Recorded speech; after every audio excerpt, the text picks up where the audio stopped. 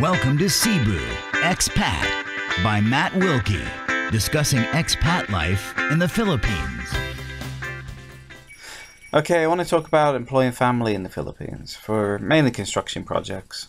But I've had them before where they've had enough money for gambling and drinking. Basically, they've worked for 2 weeks, got their money, and they were gone.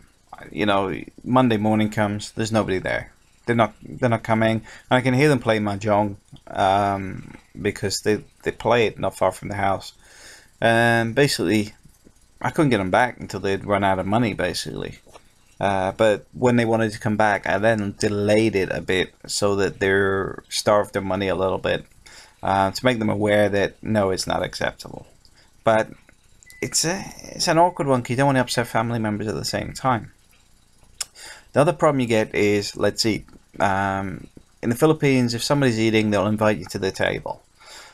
In this sense, if they're coming into a family environment that are part of the family, for example, say they're working in my house, they will expect to eat at meal times with the family because they're part of the family, which means that you could be feeding people 3 times a day for free, but on top of that, you're paying them to sit at your table because they're eating when you eat when they should be working.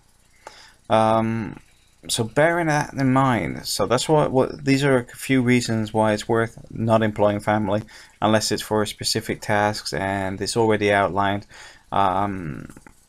Because me, I'd rather give them Jollibee if they're going to have lunch and then just get back to work. Same as I often put a free beer tab on for every day of the week, because once people have had 3 days of heavy drinking, they don't want any beer anymore, which means they're more business work focused. But they know the beer is there if they want it.